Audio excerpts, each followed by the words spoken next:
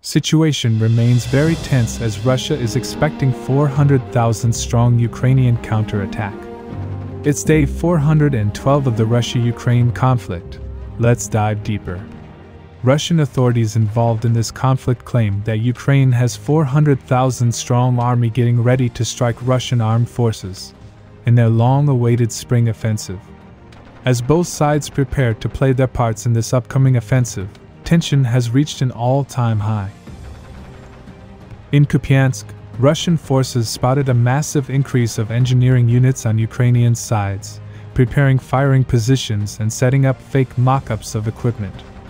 Both sides have accumulated a considerable amount of forces here. Heavy artillery continues on both sides, except reconnaissance units. No heavy fighting were reported. But as Russia is expecting a massive attack in this area, they are deploying modern and heavy equipment.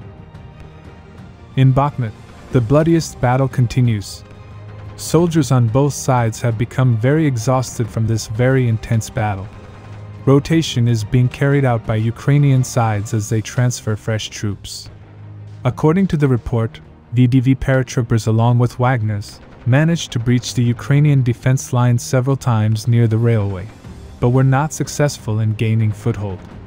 Although in the northern and center part the front line is now mostly up to the railway line.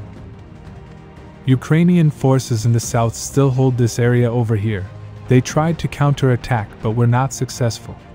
VDV paratroopers are now deployed here, so we might see progress in near future. Northern and southern flank remain stable. Transporting equipment through this road has proven very costly for Ukrainians, as they lose more and more equipment to Russian kamikaze drones and artillery. After a very long time and after very intense fighting, Russian forces in Avdiivka managed to advance in two directions. Near Stepov and one near Novobakhmutivka, although this advance came with some heavy price. Heavy clashes were reported in this part. In Maryinka, clashes continued in almost every area. No changes were reported.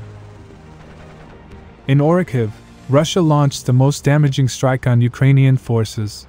They launched 2 waves of strikes with heavy artillery and destroyed 4 tanks, 4 BMP, 5 incoming BMP and other equipment.